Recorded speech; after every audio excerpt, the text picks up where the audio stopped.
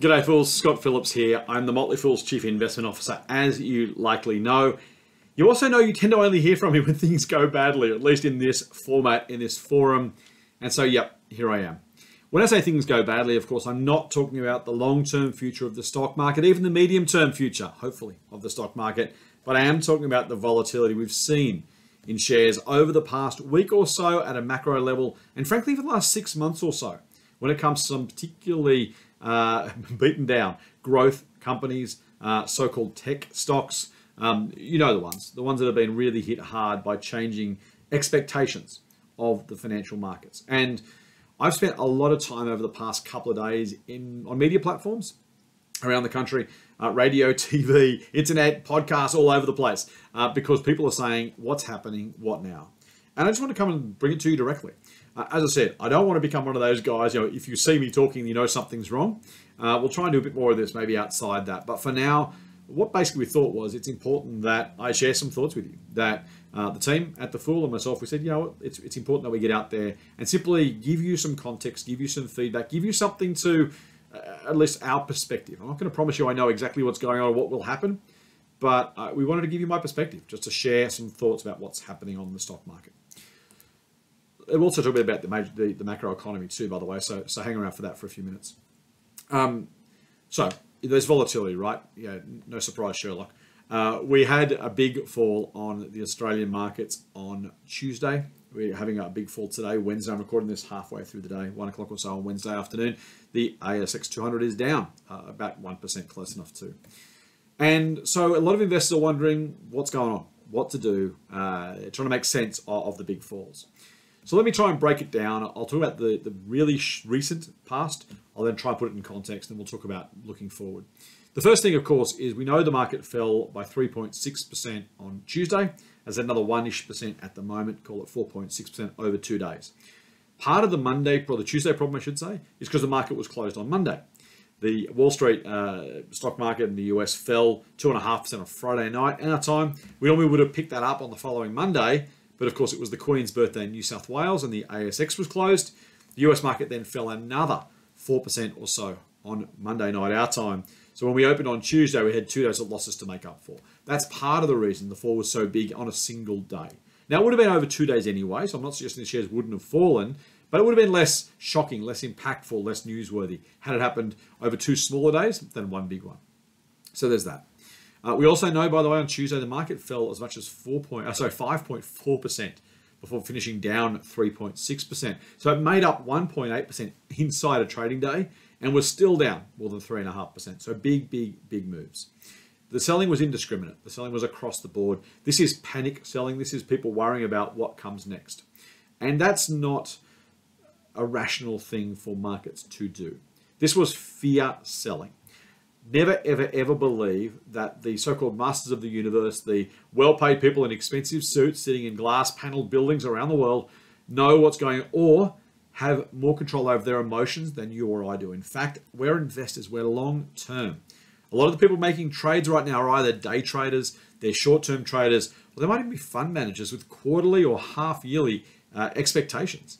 So they have, almost by definition, most of them, not all of them, most of them, shorter time frames than you or I. That makes their decision making more volatile, more prone to, I'll say, panic, realistically. And here's the reason why. Look at a business yesterday like a Woolworths or a Coles and ask yourself, even if the worst happens to the economy, and I'll get to that, are we going to buy fewer baked beans, less toilet paper, fewer nappies or cans of tuna or fruit and veg from Woolies or Coles? Almost certainly not. And yet those shares fall. And you're saying, well, doesn't make a whole heap of sense, does it? Maybe on interest rates, but I'll get to that.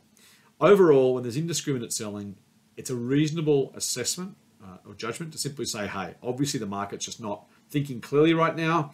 And most of the time you should ignore the market's movements, even more when it's having periods of real exuberance or real pessimism and panic.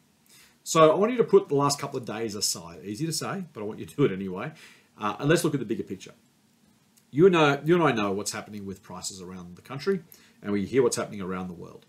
We saw Governor Phillips from the RBA on ABC last night say that he expects inflation to be at 7% by the end of the year. That means whatever you bought for $100 on January 1, it's going to cost you $107 on average on December 31. And unless you've got a whole lot of savings, you either have to save less because everything costs more, or you have to buy less because prices have gone up. If you've only got $100 to spend, you can't buy $107 worth of goods, can you? You've got to buy less of it. And so we know the impact that's having around the world on people's purchasing power, and it's a real issue. To combat that, we therefore know that central banks, including our RBA, but the Reserve Bank of New Zealand, the US Fed, the Bank of England, the European Central Bank, are all increasing rates to try and tamp down inflation, to try and choke off inflation effectively. They will move hard, they will move fast. It's now a coordinated global effort to try and stop inflation dead in its tracks. Yes, there is some irony that you put up prices of mortgages and business loans to stop rising prices elsewhere, but that's the tool they have. We know in the past it's been effective. It can be painful, but it's effective. And that's what they're going to try to do again this time around. So on one hand, we have rising prices. On the other hand, we have rising interest rates. And that is going to impact people's ability to pay off their loans. It's going to impact the money they have to spend in the economy with what's left. If you're paying an extra $100, $200, $500, some people are saying maybe $1,000 a month for some mortgages by the end of the year if rates continue to increase. That money can't be spent in the economy on clothes and food and other things that otherwise that money might have been spent on. So yeah, the economy is going to come under stress, under strain, and we may well actually have a recession as we go through this process. Before we get to the other end, it may well have dragged us through a recession to get there. I don't know whether we will. I don't make predictions. They are nonsensical. No one knows for sure. Everyone just does their best guess. Problem with best guesses is they're still guesses, right? But so that's important to remember. But the reality is that to kill inflation, the central banks are going to have to slow the economies to try and dampen down demand, which is code for taking money out, which, again, if we do that sufficiently enough, significantly enough, you end up with negative growth because we simply have less GDP, which is how we measure economic growth. If there's 2 quarters of that, then we're in a recession, as we've talked about before. I don't know if we will. And if we do, I don't know when it'll come. If I was going to guess, I'd say towards the end of this year and early next year. But no one knows. Anything could change from here and now. Central banks could change their monetary policies. Governments could step in and do different things. Anything is possible. And that's why it's so difficult to try and make these predictions. History is littered with people who made predictions and then when they were wrong said, well, I would have been right except that, ... which is kind of the point, right? Things happen. So there's that. So what do? Here's the thing. People spent a long time waiting for COVID to be over before going back to invest. And at the time of recording, the ASX 200 is above the level it was before the COVID crash. In other words, we made all that back and more, even after the most recent declines, over the last 2 years, 2 and a bit years.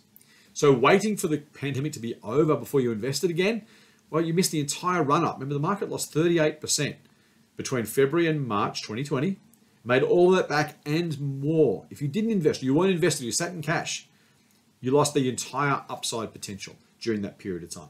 Now, maybe it goes lower, maybe you get another chance, maybe you don't.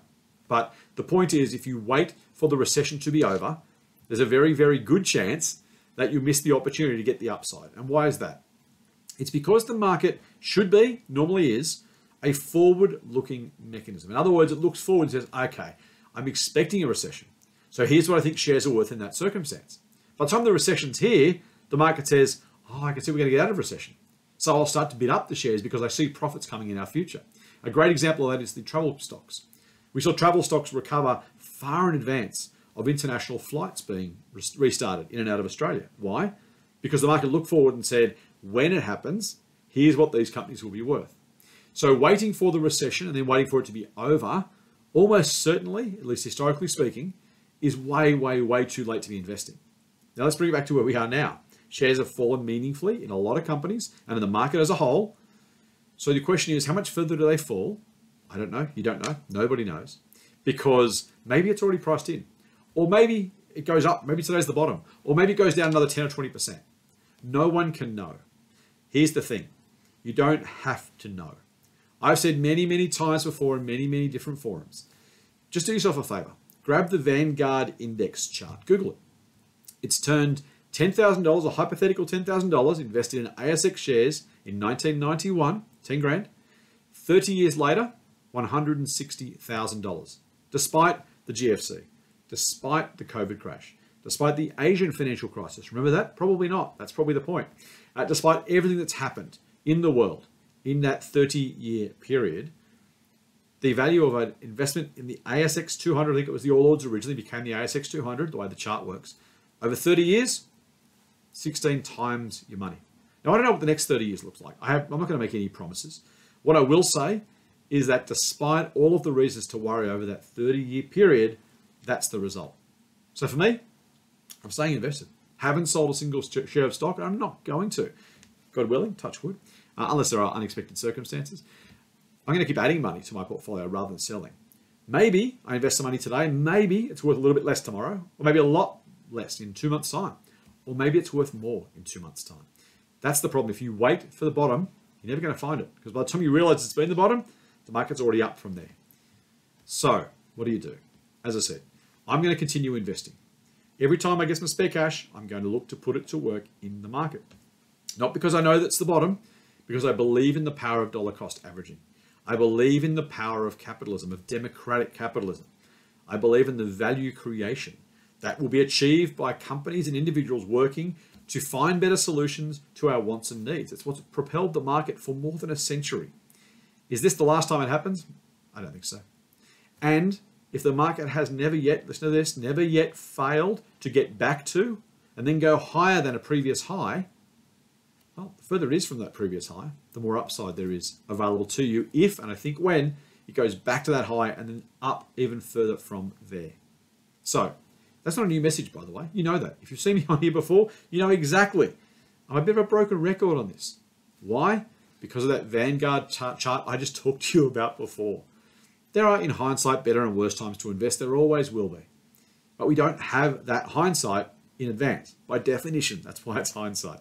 What we can do is say that over time, the market has gained about 10% on average, compounded over more than a century.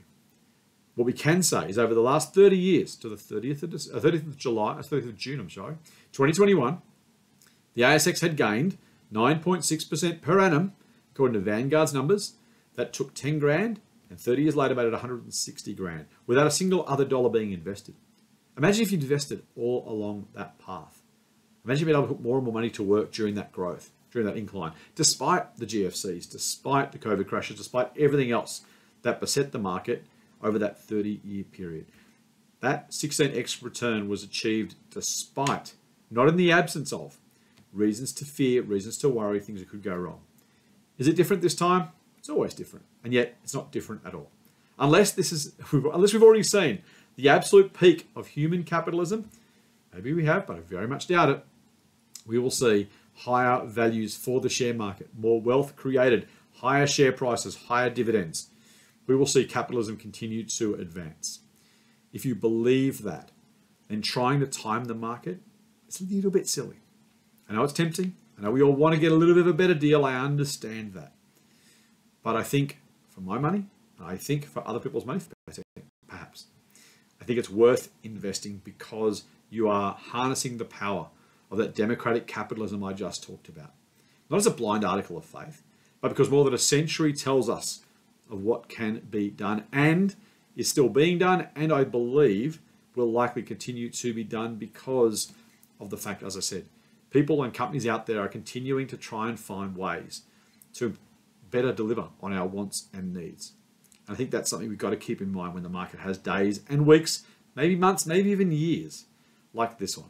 Remember, of course, the market goes down about 1 year out of every 3. Which year is it? Is it this year? Maybe. Or maybe the losses are already in. Or maybe there's more to come. I don't know, as I said, and neither do you. That's why you want to strip it right back, keep it simple, and put the odds in your favor. And for my mind, that is being invested all the time, not trying to time the market, but having time in the market, letting the companies do their thing and benefiting from that progress. That's what I'm doing anyway. I hope you'll consider doing the same. Until next time, hopefully with better news. Full on.